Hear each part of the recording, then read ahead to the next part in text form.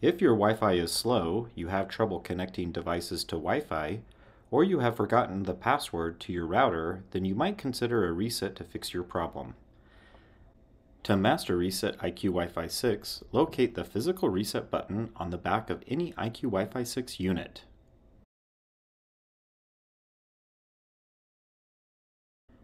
Press and hold the reset button for approximately 15 seconds or until the main power light turns solid red. Once the power light turns solid red, release and allow Wi-Fi 6 to go through the reset process.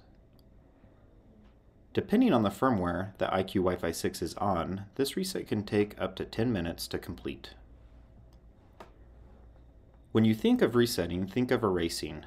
Master reset, factory reset, restore, and hard reset are synonyms for resetting.